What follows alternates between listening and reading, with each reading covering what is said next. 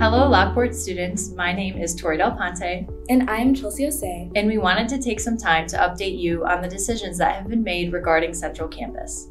As your student board members, we think that it's important to keep you informed. Starting with what happened at Central High School.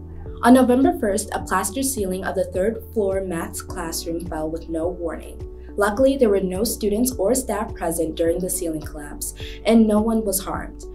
Thursday morning, when the collapse was discovered, approximately 1,000 students were evacuated to the newest part of the building and were dismissed to their homes. We would like to thank our teachers and our staff at Central for being so compliant during this time of uncertainty. On Thursday, November 2nd, our Board of Education had planned a special meeting. At our meeting, we discussed the tax levy and obviously what would happen with Central Campus. At that point, we had already begun inspection of Central Campus, which is still currently being inspected. Our head architect presented his findings that what happened at Central Campus was completely without warning. We had plenty of community members present their feelings regarding the events at Central Campus and their desire for our students to be back in person as soon as possible. On Tuesday, November 7th, we had an emergency board meeting to present our findings at Central Campus. Our DLA architects partnered with WJE to inspect each room in Central Campus and identify risks in the structure of the building.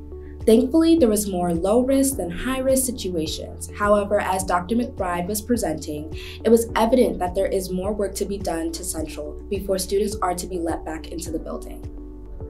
Next, Dr. McBride presented our solution for the students of Central Campus. This Wednesday, November 15th, our freshman class began school at Lincoln Way North High School. We are so thankful to Lincoln Way for allowing us to use their space, and we're so lucky that the space was readily available for our students. It is important to note that updates related to Central Campus regarding transportation, bell schedule, and more can be found on the LTHS Central Campus Updates webpage. It has been a whirlwind of a week, and we appreciate our freshman students' readiness and flexibility, and it's important to our Board of Education that the students resume in-person learning as quickly as possible. We wish our freshmen luck as they adapt to their new environment, and we hope that they enjoy the facility. Thank you so much for listening to this message. As a reminder, we are always here to advocate for our student body. Please feel free to come to us whenever you feel inclined to do so. Have a great rest of your week. Good luck, freshmen, and always go Porters!